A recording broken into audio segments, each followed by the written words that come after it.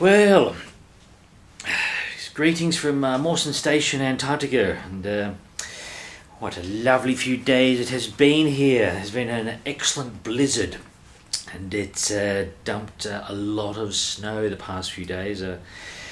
No doubt the 140-kilometre winds made a nice mess outside, so I'll have to sort of get the shovel and clear away some of the snow so I can see outside into that lovely place, Antarctica. Why am I here? Why is a strange artist planted down here? That's a very interesting question. I do see myself as some form of landscape artist, and in particular I have had a little bit of a attraction to barren landscapes. As you well know, Antarctica does barren landscapes really well. So my sickness, my wanderlust, was going to drag me here sooner or later to experience such a beautiful and brutal landscape. I have been travelling for about 25 years, and so also this concept of home has become somewhat fuzzy in my head. That kind of makes Antarctica a little bit intriguing to me, because Antarctica is nobody's home, and therefore it becomes strangely cozy for me. Work that out.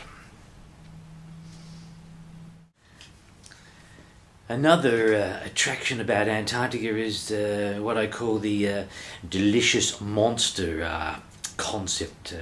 It's a way I describe Antarctica, because it does seem to have these fantastic extremes about it.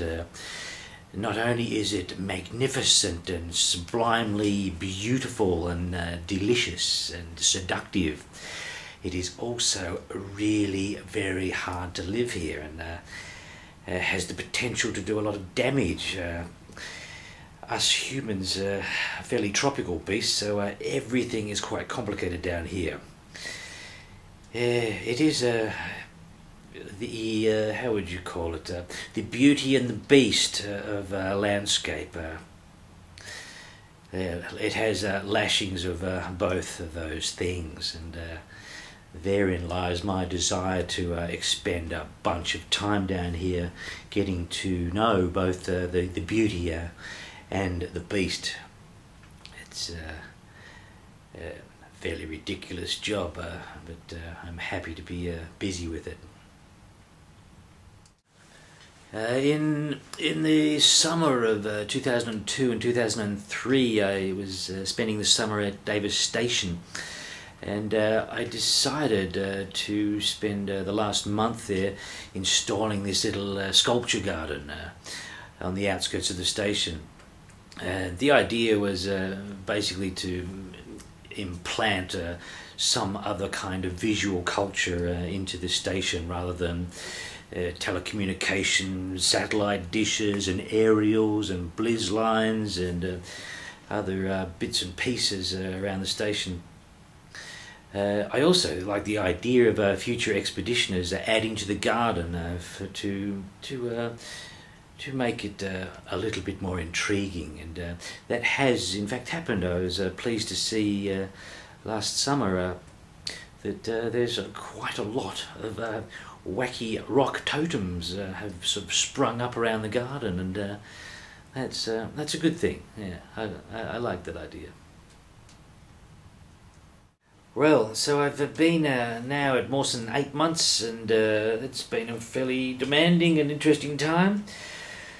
Why I decided to winter over here, basically Antarctica is about winter, so in order for me to get some kind of knowledge and understanding about this magnificent place, I really had to do a winter. And whilst I've been here, I've been working on a great deal of mixed media paintings, topics such as nunataks and moss and lichen, the fabulous sort of life forms that survive down here. blizzard lines, the winter depression, aurora australis, all of these topics I've tried to translate into my particular type of paintings. And what else have I been doing? I've been turning space into place, as the geographer Yifu Tuana tells me.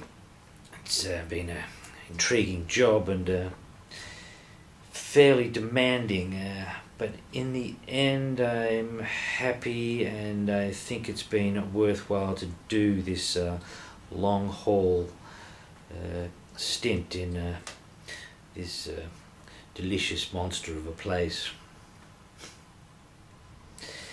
But I'll say farewell now, and wish I was in Paris.